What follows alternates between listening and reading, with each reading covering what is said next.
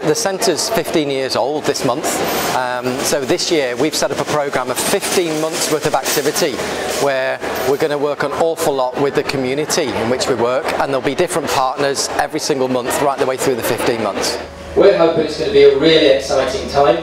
We're hoping it's going to deliver huge benefits to the community. Well, we start tomorrow, so September is Tiny Life we're partnering with, and they've got a zip wire that's going to run right the way along the car park. We've got a challenge. The oldest person to do it so far is 84, and we've got somebody that's 91, so we hope to beat that record.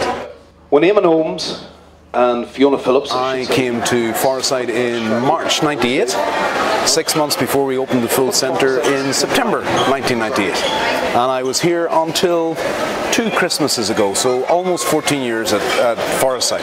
Needless to say that opening day we still had wet tarmac, we still had a few shutters, a few stains on the floor, and of course M&S didn't open until 2 months later, so we had a big empty hole at the end of the mall. But it was a fantastic experience, very exciting for Northern Ireland I think, and Belfast and retail in general, because it was the biggest development that had happened for quite a long time.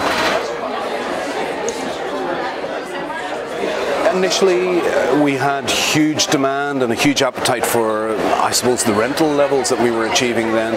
And we've seen those soften a little bit over the years with the recession. But glad to say that what I've seen of Forestside over the last 2 to 3 years is that we're coming back full circle. And there's a tremendous demand for space within Forestside, and indeed some fantastic things that have happened and are just about to happen. We're doing a wee walk on Sunday. Holly. The future for Forestside, well, this is a big year for us. A lot of our tenants have been with us for the full 15 years, and this is the year that some of those leases are transitioning. So we've got a few new names that are actually joining us this year. We've already got Vision Express.